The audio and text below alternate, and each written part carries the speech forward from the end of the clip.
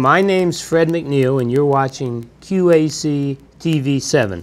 Thanks for being with us. This is a delightful program we have called Discover Queen Anne's.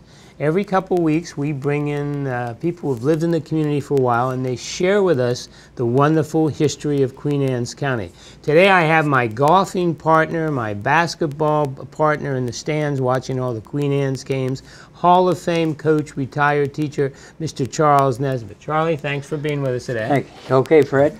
Now, Charlie, how about we start out? Let's go way back. We'll turn the pages. Where were you born and when? Well, I was born in Ardell County, Okay. in North Carolina, which is a town of Statesville. All right. And that was in 1931. Okay, 1931. Right. And went through elementary. What was it like back in 1931 in Well, Statesville, there North Carolina? they had a dual system also. Okay. I first started in school. One teacher had 7 grades, first, second, third, One fourth, teacher has fifth, a... sixth, Now, Charlie, seventh. let me interrupt. Make sure, because a lot of people watching this program have no idea what a dual system is. Explain what a dual system is. Well, dual system was back when they had segregation. And we only had 3 schools in our county down there. Okay. And it was one of those was Afro-American school.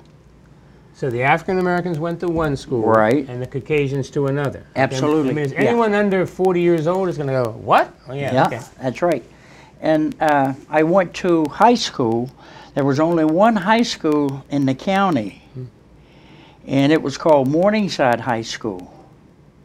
And I walked by 5 schools to get to Morningside. And that's because those other 5 schools were for whites Right, only, and you white had to go to only, the African American high school.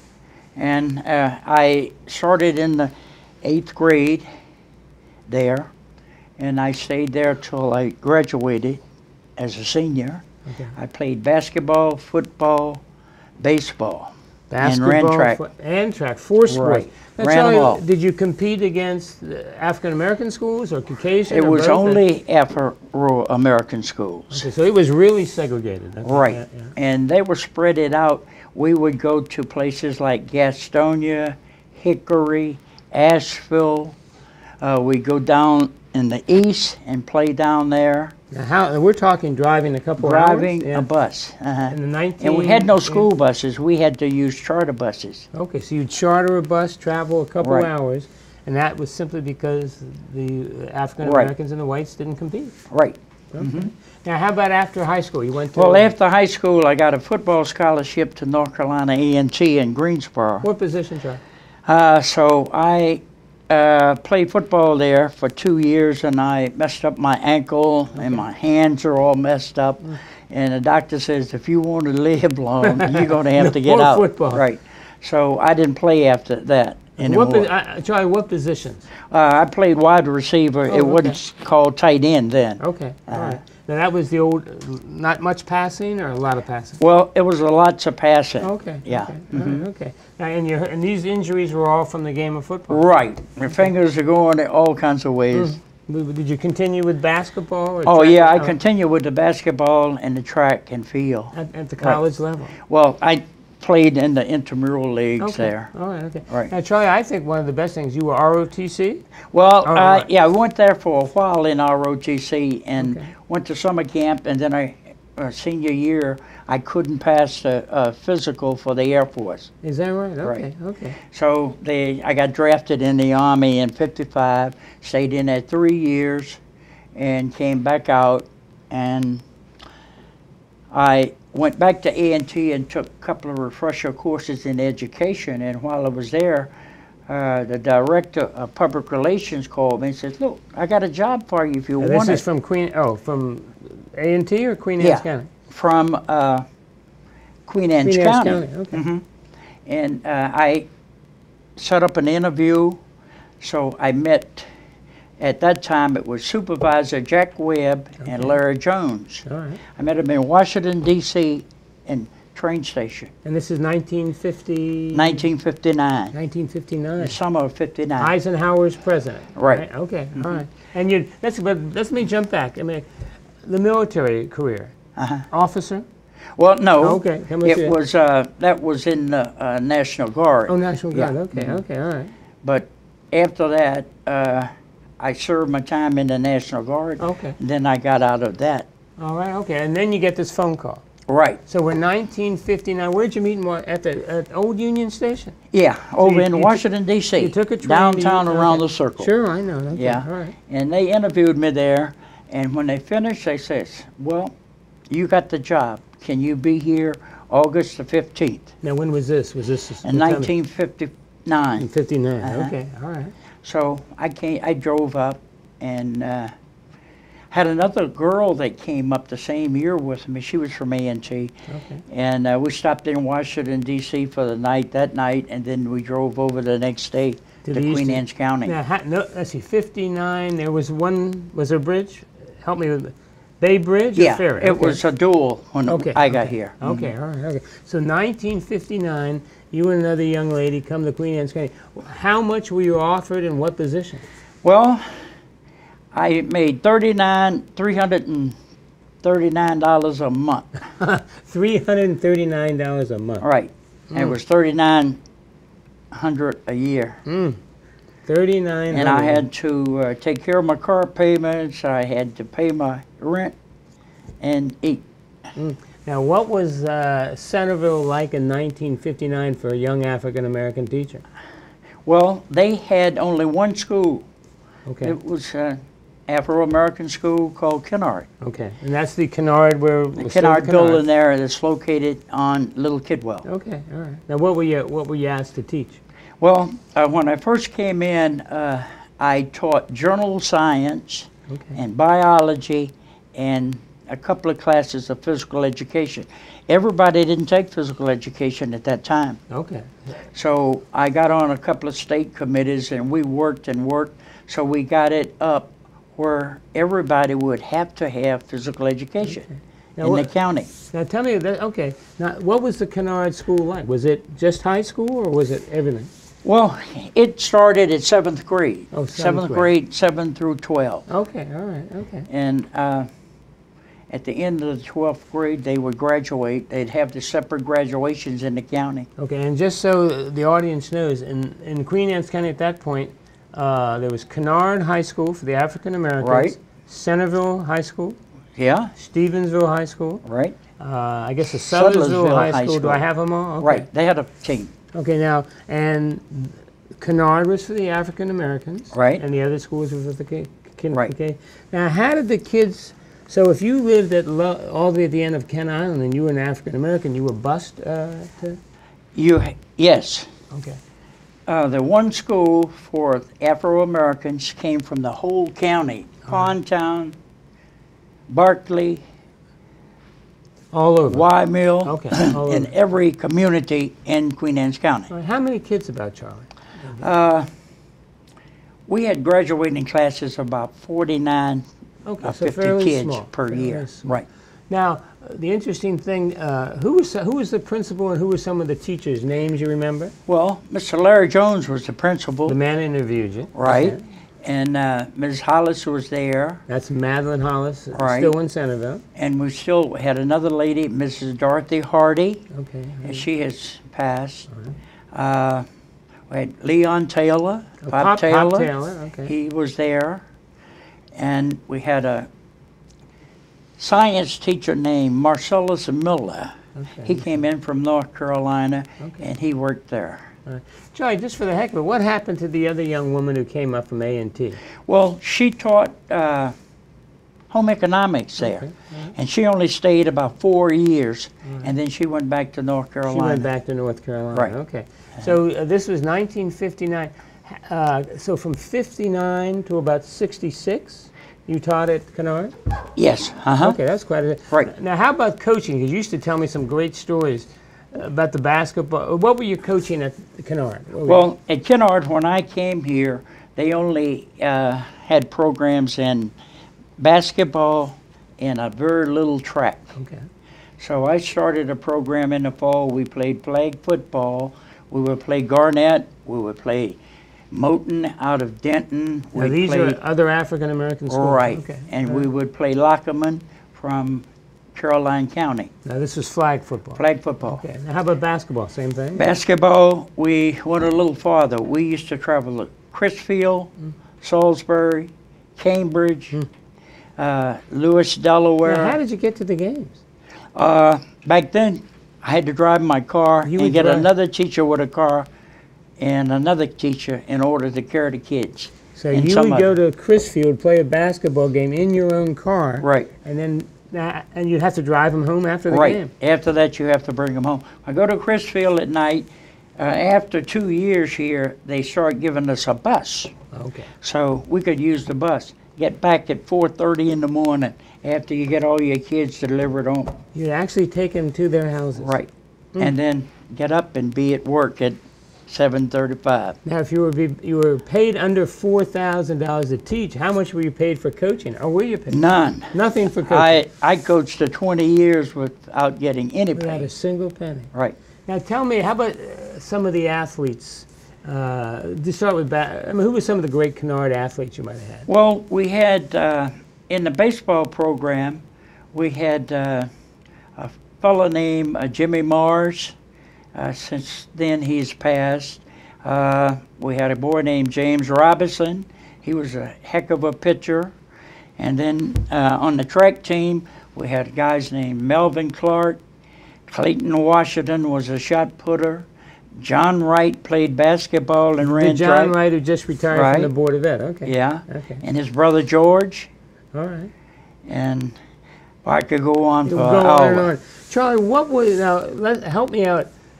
What was competition like in the 59, early 60s? Was the level of play good? Yes, it was very good. Okay. But in the state, we had a state tournament. Our tournament was held at Bowie College. Now this was in Afro-American. So there was 2 state champions. Right. Oh, okay. How did we do in that? Well, we were there every year, just about. You got to the playoffs. Right. Okay.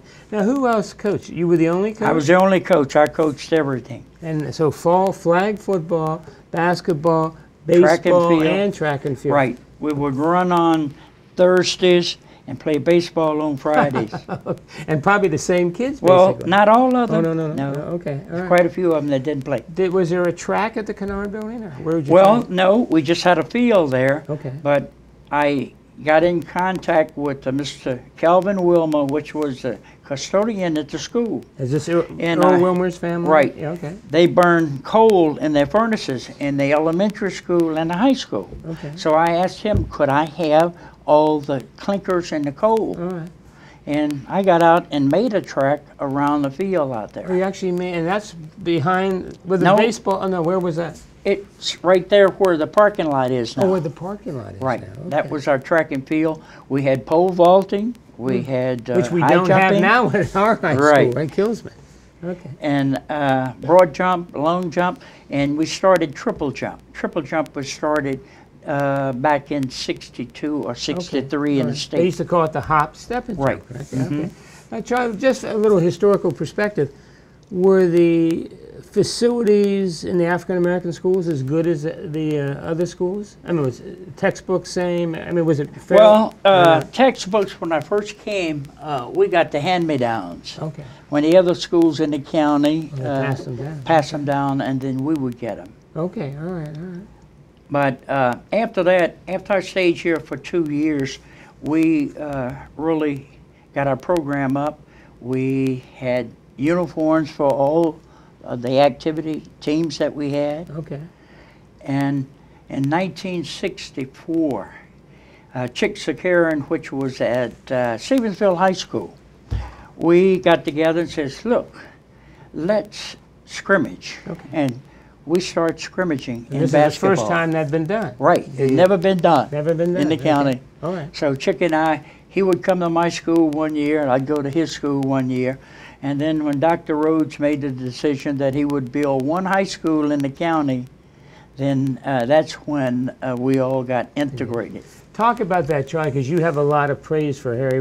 How was that? So up till 1965, 66, we have separate high schools, Caucasian. Right. So what was the process? Supreme Court decision or what? Yeah, that was a Supreme Court decision there, which changed the school and education in America Okay. at that time. And Dr. Rhodes said that, well, we're going to build one school in this county. And he came out and he talked to everybody. He explained the program. And this is Harry Rhodes, the superintendent Right. of schools, right? And we haven't had another superintendent like Harry Rhodes since. Okay. And now, so it was a very brave. I mean, this was the Brown versus Board of Education, Right. and the Absolutely. Supreme Court says, "Hey, look it, we don't believe in separating the races. We have equal opportunity." Right. How did it go in Queen Anne's County? Was it smooth Well, transition? in Queen Anne's County, we had no problems. No problem at all, okay. Kids accepted other kids and everything. And we moved to the high school in 1967. Okay. And from there on, there have been no problems, Now, anything. what happened in the move? So we have Sudlersville, Centerville, Stevensville, Kennard. Were the faculties all combined and Right, students? yeah, they brought those faculties in and put them in their teaching areas. Okay, and that became Queen Anne's County, High School. And the other schools. And no teacher lost their job So everybody doing kept that their process. jobs. Okay. How about the coaching now? Where did you went from flag football, basketball, track and field, and baseball? What happened when the schools merged? Well, if I can go back just please, a little please, bit. yeah. In 1965, the physical education teachers got together and said, let's run some of our programs together during this year. Okay. Against each other. Oh, so compete we against each played other. basketball against Centerville, Sudlersville, and Kent Island. Oh, That okay. was before we moved to the high school. Oh, you actually competed in the varsity level. How'd you do?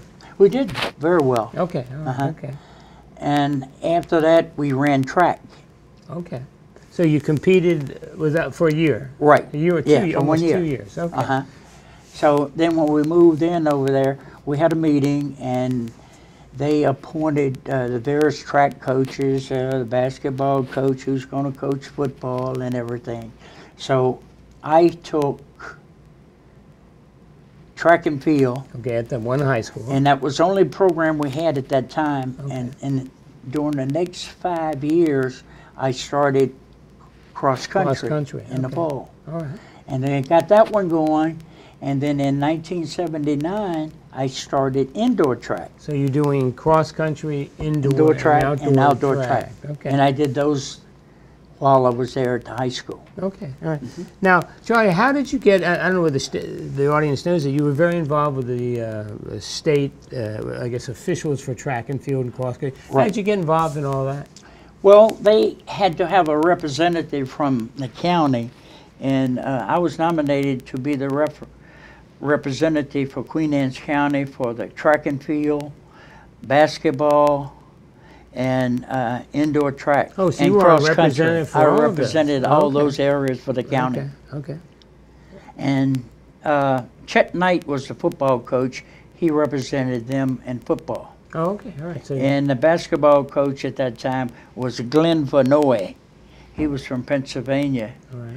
So since then he moved back to Pennsylvania, and the system started getting new coaches every other year for a while. Okay, unfortunately, right, Charlie. Charlie, tell me about now. Let's go to cross country. A Okay. couple names that pop in your mind. First of all, how many years were you the head cross country coach? Well, I coached cross country till 1994, Okay, 95. So you somewhere were in there. talking 20-some years anyway. Who were Right. some of the great names in cross country, boys and girls? Well, start out with boys. Had a boy named Raymond Perry, Calvin Sewell, Randolph Fidget, and he had a brother named Nathaniel Fidget. And then the girls, we had Jenny Boone. Okay. We had, what was the other girl's Sharon name? Rochester you had. I Yeah, believe. She did great. Sharon right? Rochester. Okay. All right. We had Jenna Young. Jenny, Gina. Gina Young, okay. Yeah. Okay. Cross country we were pretty competitive, Right. yes? Yeah, I mean. And in cross country, we won the first Bayside ever Championship. championship. Oh, right. The Queen first year Anne's that Day. it started, Okay. it was held at Chesapeake College. Okay. Charlie, how about, let's talk about indoor and outdoor track. I mean, Right. like Richie Bowser. Give me some of the great names. Great high jumper, Richie. In indoor track, we had quite a few in there. And matter of fact, we had about 23 kids or more. 23? Okay. Right. That were what? Champions? Right. 23 kids? Oh, wow. Right. So you were averaging one a year at least. Every year we kept that type of Yeah, figures okay. for indoor track. And some of those we had, Jenny Boone also ran indoor track. Okay, mile, 2 mile or something. Yeah, Yeah. and I had another little girl that her father worked at the Acme, ran the Acme. Do you remember the name of him? Okay, ran the Acme. Uh-huh. Trying to do the Acme. The old Acme Not here in not Somerville. Randolph Hollis's. No. No. No, who would that be? Ran the Acme. Her name was, she's working in the Acme right now. You kidding? Uh-huh. And she was a runner. Yeah, Oh, okay. she was a runner. Okay. And you had what? You had a shot putter that was real good. Richie Bowser won the Ricky high jump. Bowser, had a kid named Wade Coleman.